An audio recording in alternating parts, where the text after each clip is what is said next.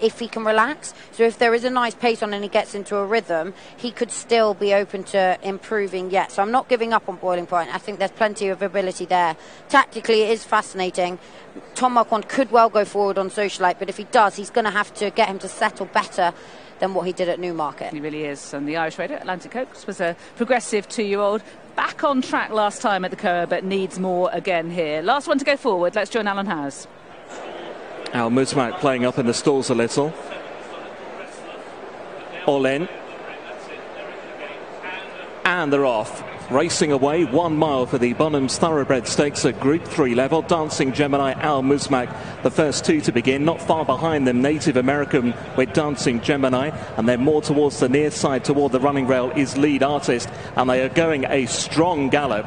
Lead Artist towards the inside of Dancing Gemini, Al Musmak. Native American is wider out. Settled in behind this strong pace at the moment is Atlantic Coast in the black and red. Socialite in the light green and black. Then the green cap Task Force. Further behind to King's Gamble in the grey silks. Together out the back there with Boiling Point as they're through the 5 furlong marker and shortly be turning the way back towards home. It is Lead Artist who has now about a 3 parts of a length advantage from Native American, who sits in second. Dancing Gemini third. Then came Al Musmak in fourth. Socialite and Atlantic Coast are the next two. Then came Task Force, followed another length away by King's Gamble, and Boiling Point is at the rear of the field. Inside the final 3 furlongs, and out in front it's Lead Artist. Al Musmak now pushed along. So too Native American. Dancing Gemini down toward the inside in the orange and dark blue. Task Force is trying to go that route. King's Gamble improving in the grey silks. It's still Lead Artist they will show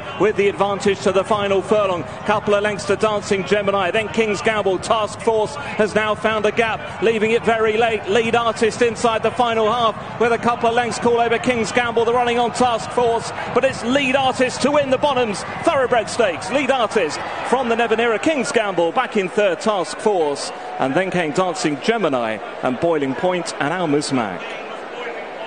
Lead Artist has won and has resumed his fast upward progress, delivered on that mighty talents that he showed at York 2 starts ago. A bit flat last time, excuses we heard from John Gosden immediately before this race, and that the faster ground would suit. It certainly has. He's gone to the front early and he has made all under Kieran Shoemark, winning this Group 3 for John and Thady Gosden. In second, it is King's Gamble for Danny Tudhope and Rafe Beckett. Fifth in the Britannia last time and stepping up with aplomb to Group 3 company and finishing second. And in third is his stable companion Task Force, who is a bit of a hard luck story to some degree, locked against the rail in that green Juddmonte cap, trying to find a run. Ross O'Ryan eventually squeezes through, and he's making up ground late on, but in the end he can only manage third place. Dancing Gemini has run well, creditably enough, in fourth.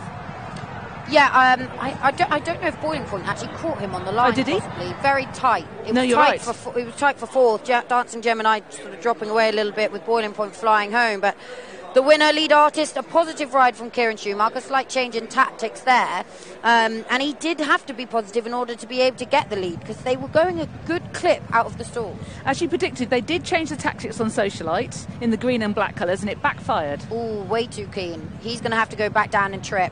There's ability in there, but he's showing too much pace and he's been too keen for the mile at the moment. At this point, Lead Artist managed to get to the front sort of with ease. Everyone else tried to slot into their position, but out wide, Native American and that first-time visor, James Doyle was keen to get him right up there, and that made the pace honest. Yeah, he slots across and eventually will become alongside Lead Artist. Dancing Gemini slots in just behind, ahead of on the rail of Socialite, and just on his outside is Al Musmak. Al Musmak never looked that comfortable for me. I don't know whether it was a combination of the ground and the track. Towards the rear, King's Gamble and Boiling Point both settled nicely, got into a rhythm. And actually, those back three have made up a lot of ground to be placed, because at this point, Kieran Shoemark and James Doyle have just slowed it up into the bend and dictated that pace, allowed their horse to fill their lungs before properly going for home. And they've done well, those 3 horses that have closed. And they've been ridden in contrasting ways. You can see Danny Tudhope coming on the outside in the grey colours, creeping forward on King's Gamble. Meanwhile, Ross O'Ryan's gone the brave way against the inside rail. Yeah, Ross, sort of from where he was locked up on the rail the whole way, he sort of had to commit to staying there. The gap did open eventually, and he did pick up, but not with immediate effect, so I don't think he's too unlucky. Danny Tudhope, as you say, switched out on King's Gamble. He has ran with the promise that the yard sort of thought he had. They've always held him in high regard, and I wouldn't be surprised to see him up in trip actually at some point, because he looked like he was really strong to the line.